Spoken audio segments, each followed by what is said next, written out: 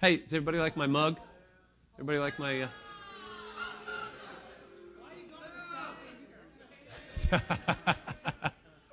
Hey, you guys did a great job cheering the other day against the... That was awesome.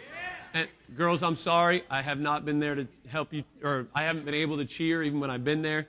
But maybe once we get to tournament time, I'll have my voice back and I'll be able to really let her fly. Matthew chapter 6, please. Matthew chapter 6. Matthew chapter 6. You guys got me? Good. Sounds good. All right. You got it. Religious robots. You say, what in the world is that? I don't know. What's a robot? What's a robot? It's a machine. It's programmed to do something. Does a robot have a heart? No. Now, I know some of you are going to say, well, actually, they came up with this new thing where this engineering and they can implant thoughts and blah, blah, blah, blah, blah. Okay, whatever. When we think of a robot, we think of something that goes through the motions, right? Goes through the motions. It does actions. It does things for you or does things on its own, whatever. And a lot of times they're good because they make things more productive or whatever. But a robot really just does what it's told and has no desire to go beyond that or has no desire or understanding of the heart behind it. And that's what we're going to talk about today. Let me ask you a couple questions to begin with. First of all, well, let me make this statement first. God, let me ask you this question, actually. I'll back up a little bit. How many of you have somebody in your class who's a know-it-all? Don't say that. He's not in your class, Zach. You can beat him later, okay? I'll hold him down for you. I will let you. Anyway, you have somebody in your class who's a know-it-all. Now, don't say their name, okay? Don't say the person's name. That would be kind of rude. But you know how that person just came to your mind? By the way, don't you hate it when the person who says, yeah, somebody else is a know-it-all, they're a know-it-all too? Isn't that great? Isn't that great? Anyway, you got know-it-alls. Sometimes I can be a know-it-all and I shouldn't be, and God forgive me for that. Especially with my kids, you know. I'll always tell them, no, that's not right. No, that's not right. And last night, my son was trying to help clean up around our tiny house that we're building, and my daughter, my oldest daughter, Jesslyn, was trying to help him. And everything she did, literally everything she did, he said, no, Jesslyn, no. And I said, Jay, stop. You need to stop telling your sister no. You need to just let her help, blah, blah, blah. So then Jay started doing something. I said, no, Jay. Caught myself. You know where kids get it. You get it from your parents a lot of times and the people around you. So you got know-it-alls, okay? Some people just think they know it all. Do you realize that there is someone who really does know it all? And that's God. He knows not just your actions, and I know that you already know this, but I'm going to remind you.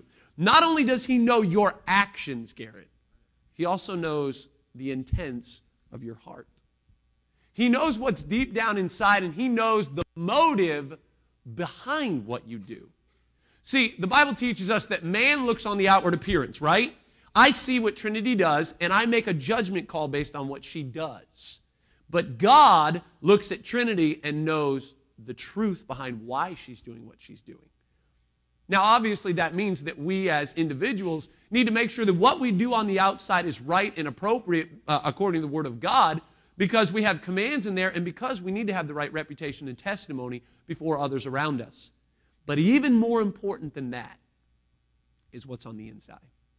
Even more important than the outer exterior of yourself and what you do is the heart behind why you do what you do. And so God knows the motives of your heart. Let me ask you this. You went to church on Sunday, hopefully.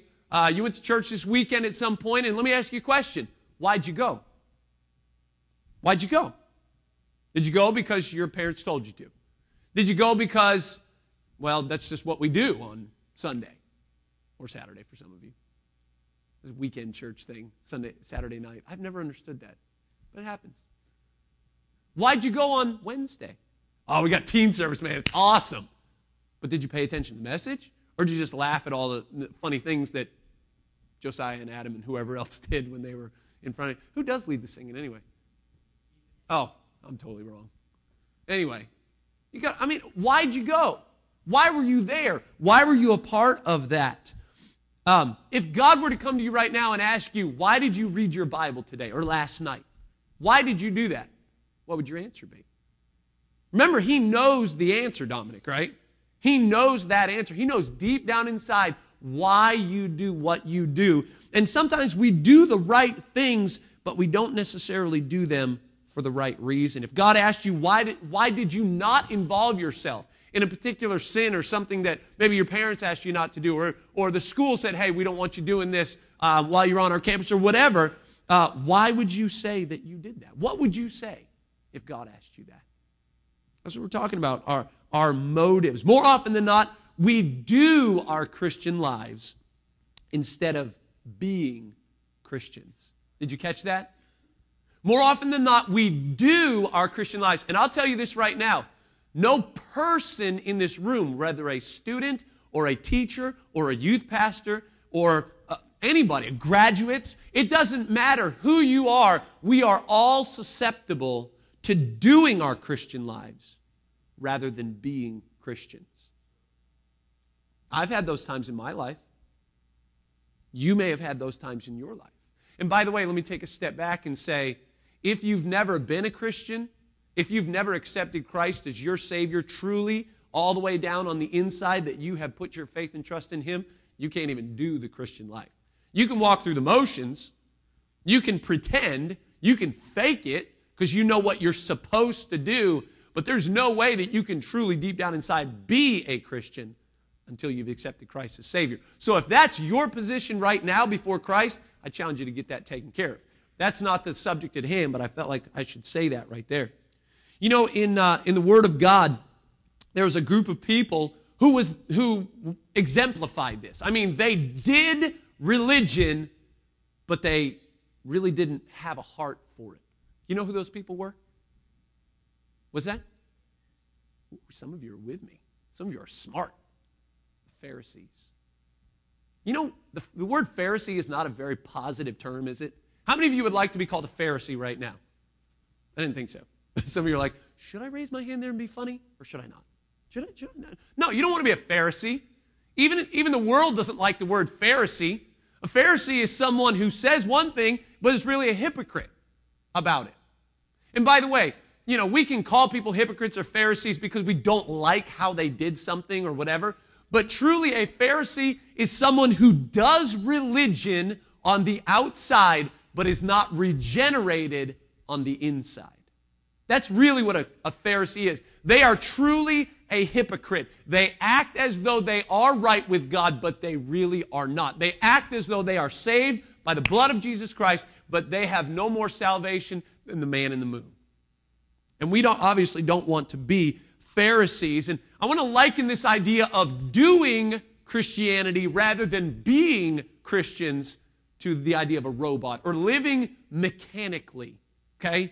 Doing something because I've been programmed to do it, not because I really have a heart for it in my life. And let me ask you this question right now. Do you have a heart for God? Do you have a desire to serve God with all of your heart and to not just do Christianity, but have a vibrant relationship with Christ where you are a Christian in every sense of the word, rather than just, I have my fire insurance that I'm going to heaven one day, I won't have to go to hell, and I'm just going to do whatever I want for the rest of my life. Now, when the school tells me to do this, okay, I'm going to do it so I don't get in trouble. But when I'm not around school, boy, I'm going to do whatever I feel like. When my parents tell me to do this, you know, I'll make sure that I do it. But as soon as I'm out of the house, man, all bets are off. I'm going to have a great time. I'm going to do whatever I feel like doing. God help us that we be not religious robots, but that we would be genuine servants of Christ. So here's the premise of the message today. If you want to live a mechanical Christian life, here are 7 things that you should do. Now, let me say this again, okay? Because we're kind of going at it from a little backwards idea here. I'm not telling you necessarily how you can not be a religious robot. I'm telling you these are the ways to be a religious robot, okay? So here we go. Number 1, if you can give me that first one up there, guys, 7 things that we can do. Number 1, be overly concerned with what others think. Be overly concerned with what others think. Let's get to the Word of God because that's really what's going to speak to your heart, hopefully. Verse number 2 of Matthew chapter number 6, if you look there. The Bible says this, "Therefore, when thou doest thine alms, do not sound a trumpet before thee, as the hypocrites in the synagogues and in the streets, that they may have glory of men. Verily I say unto you, they have their reward. But when thou doest thine alms, let not thy left hand know what thy right hand doeth, that thine alms may be in secret, and thy Father which seeth in secret himself shall reward thee openly." If you go back, to verse number 2, you see the phrase, that they may have glory of men. Oftentimes in our Christian lives, we are very concerned about what others think about us, okay?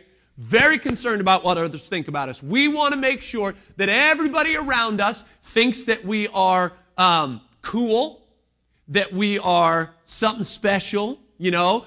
Girls, a lot of times we want to be good looking. Guys, we want to be studly and buff and all that stuff and have big chest muscles where we can flex and big arm muscles and all that stuff. And man, I look athletic and I'm cool and I can shoot and I can kick the ball perfectly. I can place it in the upper left-hand corner, no problem, from 35 yards out. And I can do all these things and I can slam a volleyball in somebody's face and all these things. We are overly concerned with what everybody around us thinks.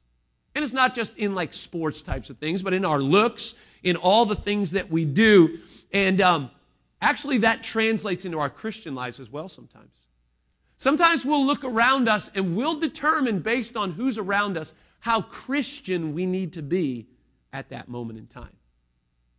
Let's see. Oh, I'm around the leader of the youth group who's very spiritual, so I better be spiritual right now. I better not say that thing that I might say around some other friends. But then when you get out and about and you're just around some friends who may, use some off-color language or something like that, or they're okay with a dirty joke here and there, they're okay with listening to some music that's not pleasing to God, they're okay with some of these things, oh, then all bets are off, I'm going to be fine with that. How Christian do I need to be right now? Because I'm more concerned about those around me than I am with pleasing Him who saved my soul. We ought not to be concerned with those around us. We ought to be concerned only with what Christ does. Sometimes we'll involve ourselves in a particular type of sin or whatever because of who is watching. Notice what I just said there. We will involve ourselves with a certain type of sin because of who's watching. Because we think, oh, I can be cool. Everybody will think I'm really cool if I do this right now. Yeah, okay, that's great. But what about God? What about Jesus? He sees everything we do. He knows the motives of our hearts. Sometimes we hear it the other way. We think, well, because these people are around, I'm not going to do this. Sometimes we actually think the complete opposite. I'm going to do this because these people are around. Really, I know I shouldn't. In my heart of hearts, I know I shouldn't do this. I know I shouldn't say these words. I know I shouldn't act this way, have this bad attitude. But because this person's there and I want to be cool in their eyes, I'm going to be a jerk. Where's that in the Bible? You've heard peer pressure tons and tons of times, right? You've heard that term over and over again in your lives, and it is a real thing. But I'll tell you what, it doesn't just stop when you stop being a teenager. It goes way beyond that. As a matter of fact, my son at 7 years old, he experiences peer pressure as well.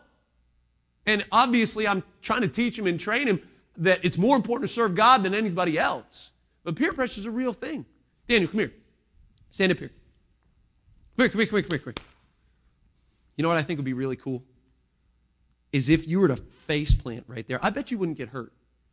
I bet you wouldn't even break your nose. You think you could do it? No, that'd be awesome, wouldn't it?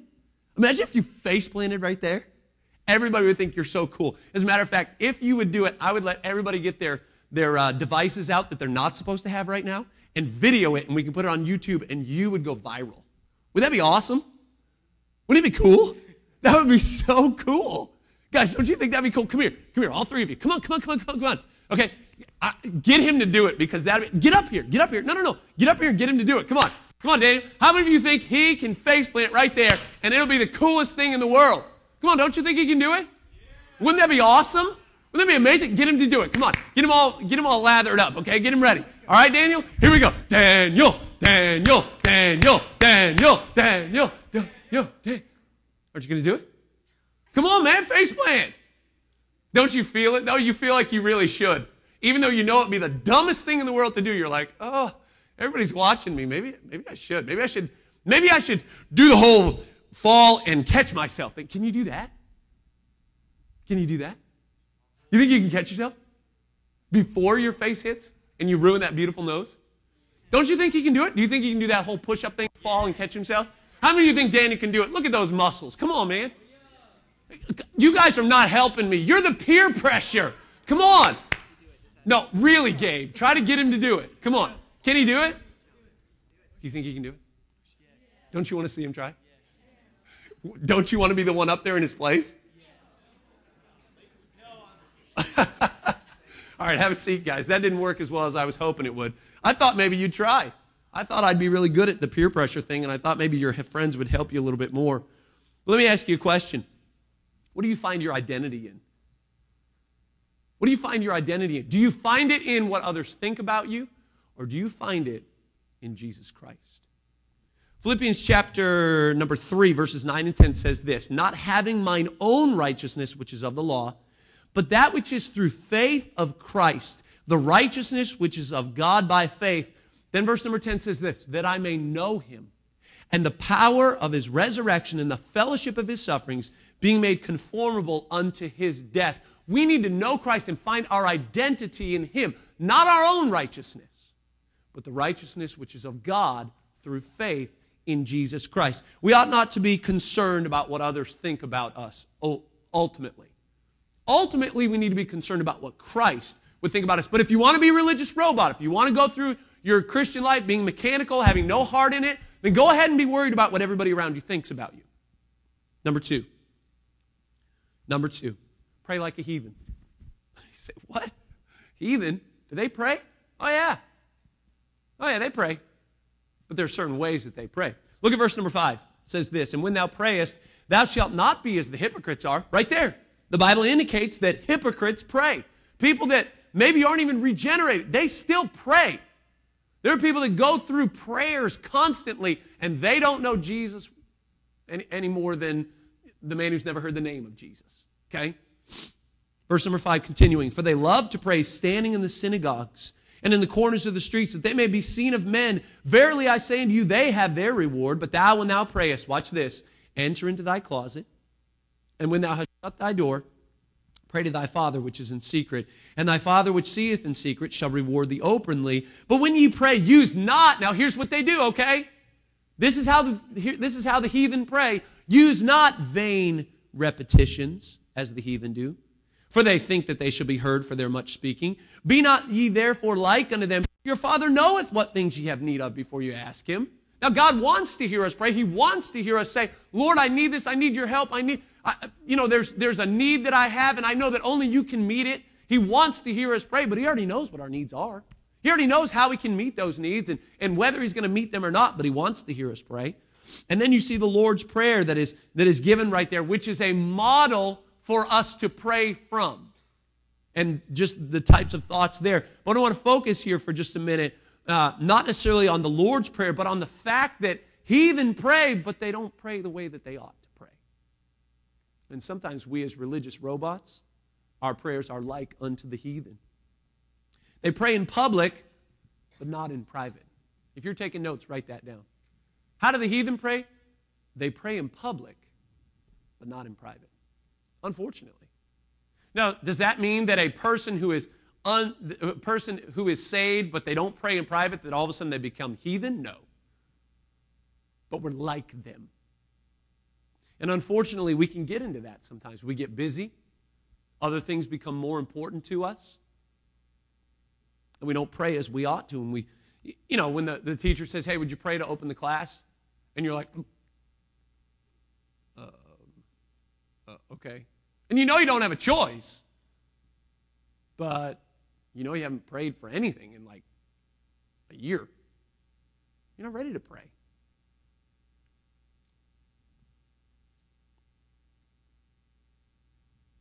They use vain repetitions. That's the second thing.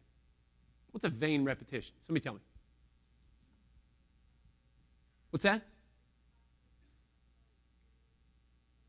They say the same thing over and over again, but without what? Without any meaning, right? And it's not just a particular group or religious group of people. You know, Baptists can do the exact same thing. For those of you that go to Baptist churches. You know that anybody can be vain in their repetition in prayer? My son, every time he prays for a meal, says the exact same thing over and over again. Says, "Dear Lord, thank you for this food." Help, or who is it?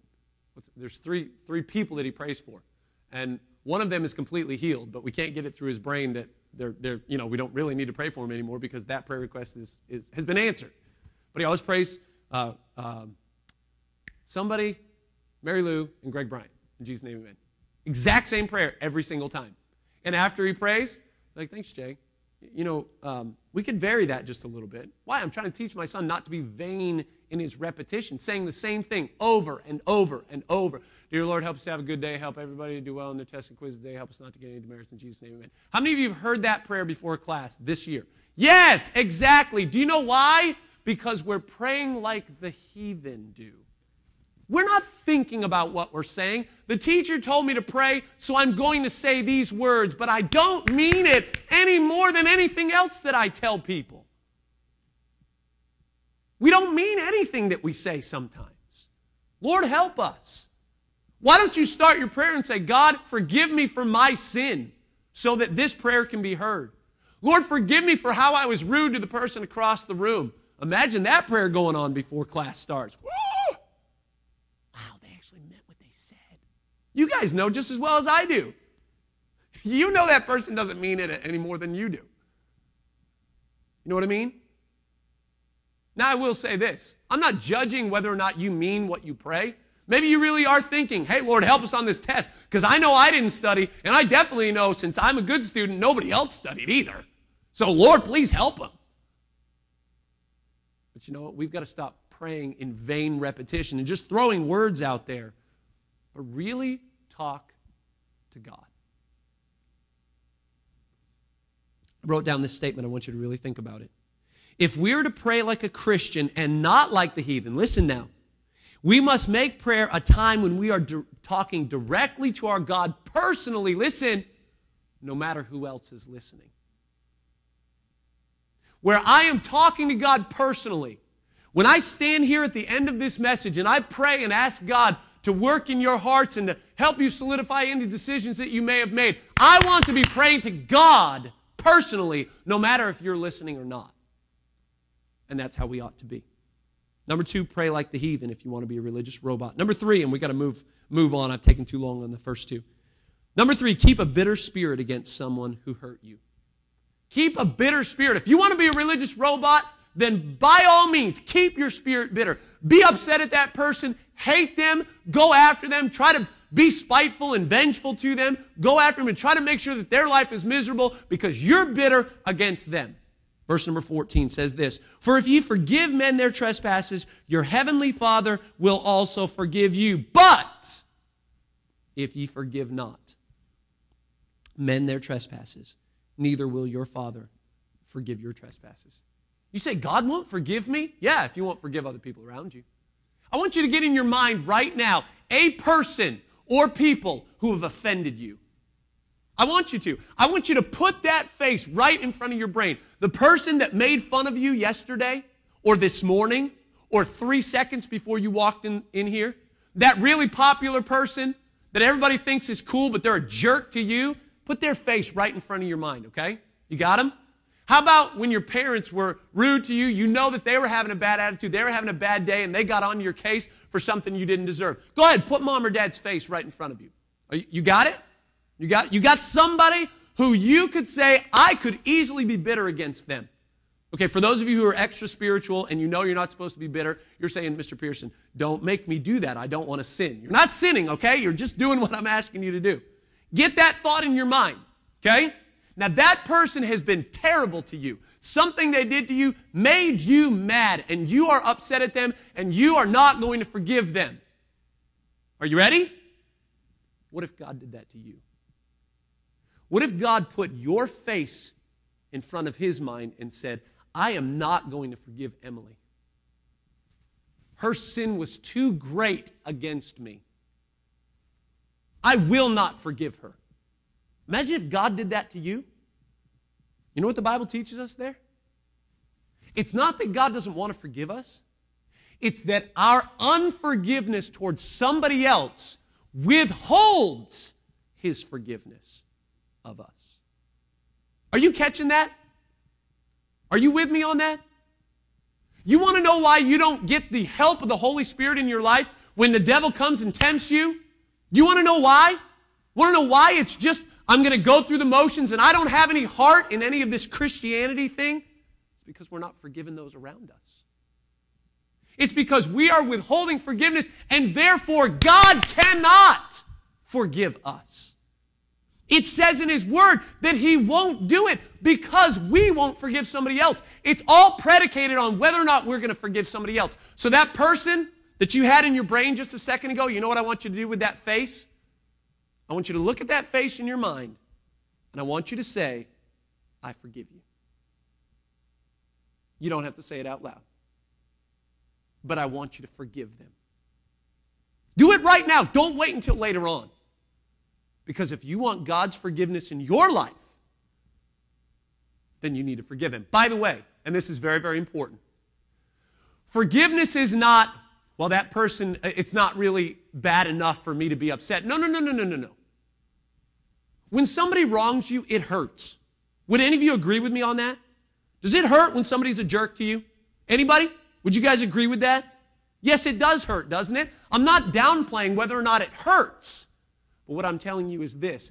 Our sin hurt God more than we can ever imagine because He loves us. And He wants us to obey Him and serve Him. But you know what He does? He chooses to forget. He casts our sin as far as the east is from the west. Not that He can't remember them no more, but the Bible says He will remember them no more. It's a choice. It is your choice to forgive and pass off. Never to bring it up again. I will never bring it up again. Yes, it hurt. But God forgave me of so much that I owe it to others to forgive them. And they in turn will forgive me for my actions, and God will forgive me. So if you want to be a religious robot, number 3, keep a bitter spirit against someone who's hurt you. Number 4, if you want to be a religious robot, complain about how hard it is to serve God. Just complain about it. Just say, man, I can't believe I have to do all this. I have to go to church. I have to read my Bible. And I have to sing. And I have to pass out tracts. Tell people about Jesus. Man, why do I have to do all that? It takes so much time.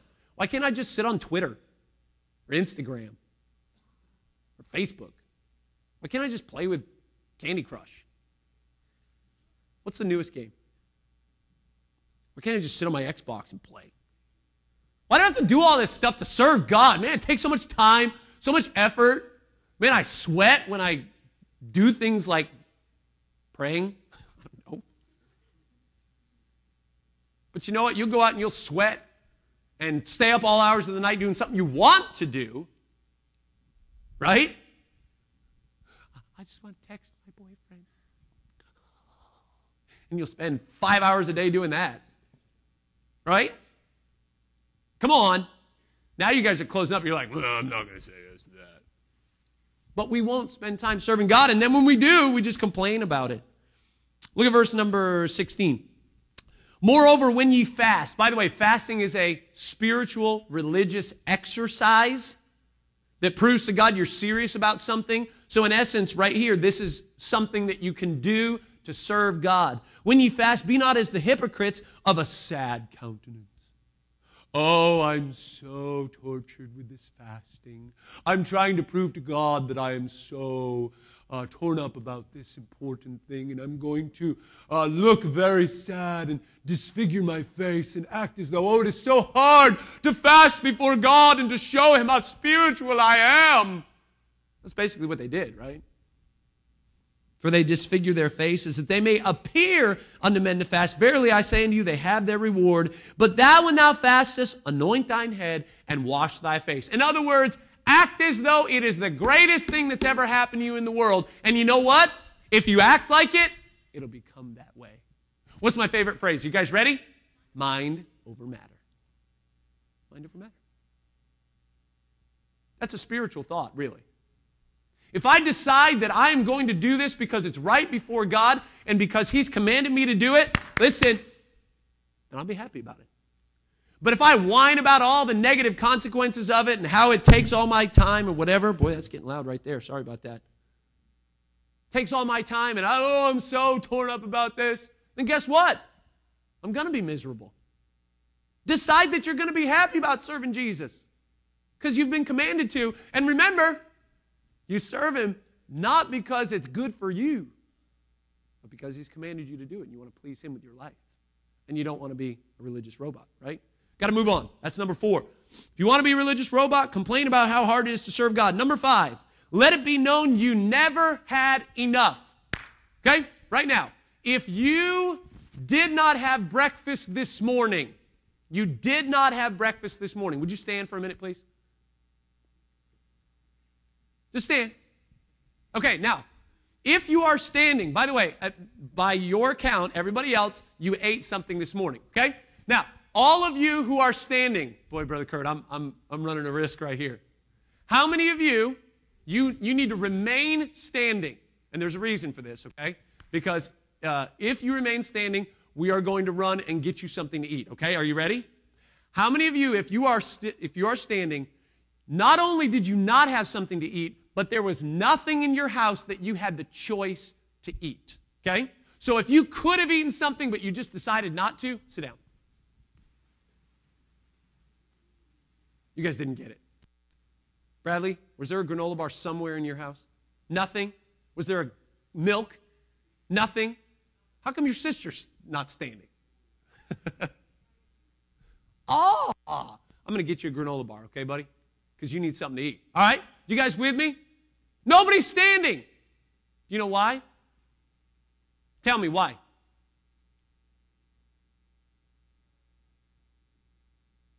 You had plenty, didn't you? If you wanted it, you could have eaten, right?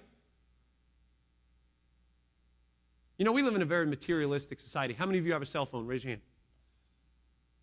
Don't hold your phone up. What are you doing? No, I'm just kidding. Look at that. Some of you are 12 years old and you have a cell phone. What in the world? What do you need a cell phone for? Well, I go on such long trips and my mom needs to get a hold of me. What do you mean? You're always with a teacher. Then call your teacher. Is so-and-so on the bus? Yes. Where on the bus? On the top. Yeah. Why do you need a cell phone? To play my games. Yeah, exactly. So I can text my friends. Exactly. You don't need to do that. Call them on the phone. Mom, can I use your cell phone? Sure. Here, call your friend. Okay. Can I talk for 3 hours to my boyfriend? No, you don't have a boyfriend. Your boyfriend is your dad, okay? That's what I teach my kids. My little girls, I am their boyfriend. You got me? Hey, guess what? You know what Jay's girlfriend is? My wife and his sisters. Ew, that's gross. No. Teaching him to love his family. Bless God. Girlfriends and boyfriends only happen when you're going to get married, all right? Praise God. That was free, Brother Kurt. Throwing it in there. I'll stop there. We live in a very materialistic society, guys. We have everything that we want, don't we? Look at me. You have everything that you want. Excuse me. Mostly. And you certainly have everything that you need. There's nobody in here that's living below the poverty line. Nobody. And I can say that factually, not even knowing where you are in your life. The fact that you are in this school means that you have enough to meet your needs. Because you have clothes on. I just had that thought. I was like, ooh. Passed that one really fast. We live in a very entertainment-driven society. We think that we don't have enough because we don't have our wants. We have everything that we need. And boy, we'll complain about it. Remember what God did to the people that complained about things in the Old Testament? Dead. You will die. God didn't say it like that, but that's my rendition of it. You ever heard the song, God Owns the Cattle on 1,000 Hills? The wealth in every mine. You know that song? You know what that means? God will provide everything that you need. The problem is that we want more than we really need. And we will complain day and night about what we don't have, but we're focused on the things that are our wants. The Bible teaches us that we are to be content with such things as we have, because He'll never leave us nor forsake us. Here's what 1 Timothy says. And having food and raiment. What is that? Clothing. Let us therewith be content. So that means that if you had breakfast and you have clothes on your back, you have enough and you are to be content, according to the Word of God. According to our society, you need a cell phone, you need a television in every room, you need a 3,500 square foot house or more to be happy and successful. You need to have the latest car, the latest truck, some sort of extra recreational vehicle of some kind, not an RV, but maybe a dirt bike or something like that. You got to have all those things. You got to be able to go on vacation at least twice a year and go wherever you want, whether it's a cruise or to Disney World or to the Bahamas or to Bermuda or Europe, for crying out loud. You got to be able to do all that stuff, and then you can be content. And if not, you better complain all you want to, because that's not fair. Sorry. The Bible says, food and raiment, be content. Every one of us needs to be content. And if we're not content, do you know what we're doing? And this is huge. Would you please understand this? This is huge. If we are not content with the things that we have, then we are looking at God basically and saying, you're not fair. You're not fair. Why? Because everybody else around me has more than I do. Who cares? Rejoice with them that rejoice. Rejoice about the fact that somebody around you has extra and is blessed. But don't look at yourself and say, I don't have enough. Oh, yes, you do. If we want to be religious robots, we're going to focus on ourselves and on what we want instead of the fact that God has blessed us and provided for us. Number 6, 2 more quick things. Here we go. Number 6, worry about the future. Verse number 34 says, take therefore no thought for the morrow shall take thought for the things of itself. Sufficient unto the day is the evil thereof. Worrying about the future. Let me just make this really simple. Worry is sin. We don't think of it that way. We think of, taking drugs and killing people as being sin. Yes, those are huge sins, yes. But sin is sin is sin. And for us to worry about our future or worry about, how God is going to provide for us or whatever, all of that is still sin, and here's why. Let me kind of explain it to you. When we worry, we are basically saying, God, you are not strong enough or good enough to take care of my problems. Basically, it's a direct attack on the character of God. Is God I was going to say the big word, but I'm going to say this. All-powerful? Yes or no? Is God omniscient? What does that mean? Which means, does He know how to take care of you? Sure He does.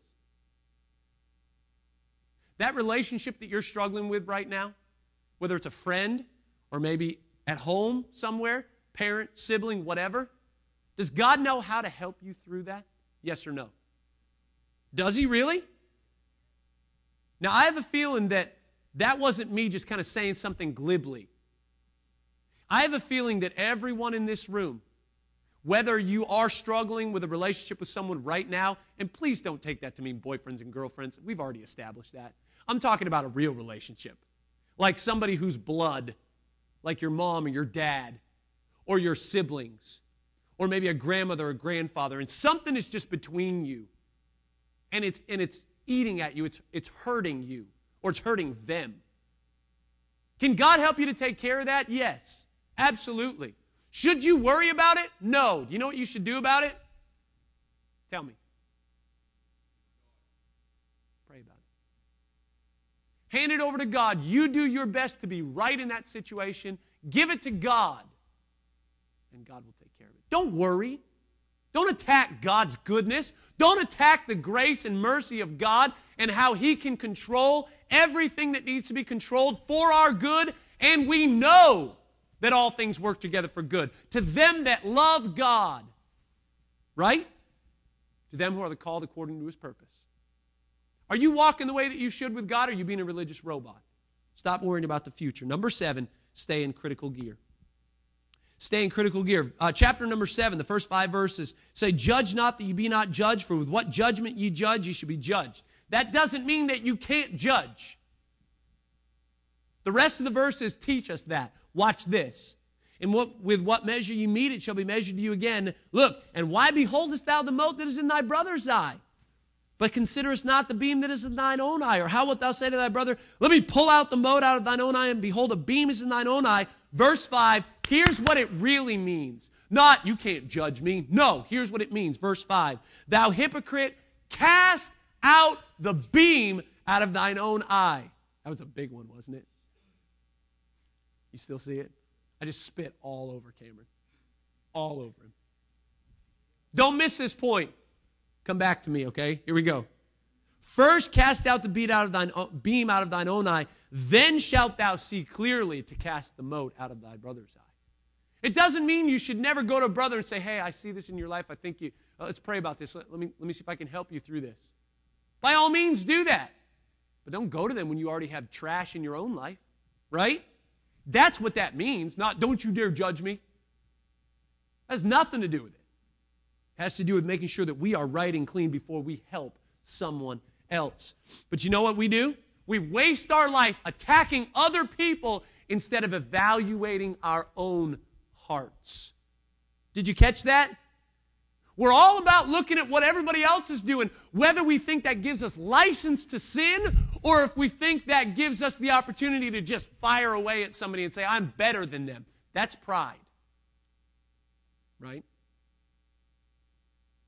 Don't stay in critical gear. How about this? Praise the things that are good and right. Philippians 4:8 says, finally, my brethren, think on, okay, I'll have to paraphrase it because I don't have it right in front of me. Think on things that are true, honest, just, pure, lovely, of good report. Does it say things that are negative or bad? No. The Bible says, if there be any virtue, if there be any praise, think on these things. Focus on the positive, guys. Our whole society is all about what's negative, and we're going to criticize and tear down and make others look stupid so we can be better. No. The Bible never says that. It says take care of your own heart first and then try to help somebody else. Are you taking care of your own heart first? That's the question. Now, we talked about 7, well, not quick things. I went a little longer than I should have. We talked about 7 things today. Maybe one stuck out in your brain. Let me ask you this question. What's your motive in your heart? Are you serving God and doing what you ought to do because you are, in truth, genuinely trying to be a Christian, be like Christ? Are you doing those things because you know that's what you're supposed to do, but you really don't have a heart for it? You know what you ought to do today? If there's a specific area that we've mentioned that you know is something you need to take care of, then specifically talk to God about it today and ask for His help, and then take whatever steps you need to get help with that. Get somebody to help you be accountable for it. Maybe you're critical all the time and you're always attacking other things. Ask your closest friends, hey, God spoke to my heart today. I'm critical all the time. If I say something negative about somebody, will you just point it out to me lovingly and kindly? There's nothing wrong with that. Wouldn't that be great if our entire student body were consistently trying to help each other to be built up spiritually instead of finding ways to be carnal and negative and be jerks to each other? Wouldn't that be great? What a sweet place this would be. It's already a fun place, right? How much better would it be? What is it you need to take care of with God today? genuinely from your heart. Let's pray. Lord, thank you for your goodness to us. And Lord, I pray that you would help each one of these young people. Lord, I love each one of them in this room. And some of them I know a whole lot better than others. You know that. And Lord, some of them I know have been taught and trained, and maybe Christianity has become a bit stale to them. Maybe they've gotten into the rut of doing Christianity rather than truly being a Christian.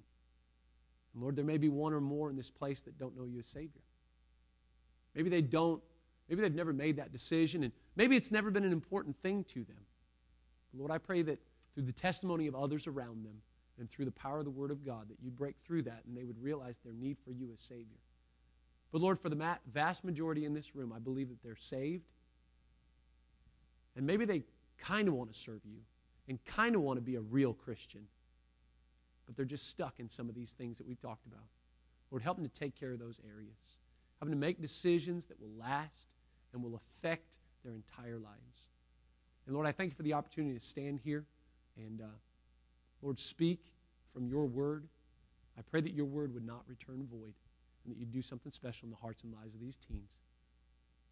Keep your heads bowed and your eyes closed for just a minute if you would. I want you to just take a moment right now. And we're not going to have music. We're not going to sing. We're not going to do anything like a regular church service. But I want you to take a moment where I'm just going to be very quiet and just talk to God about that area. Whether it's the general thing of being genuine in your heart. But why don't you find something specific that you can work on? And talk to God about that. And make a decision to do right in that area.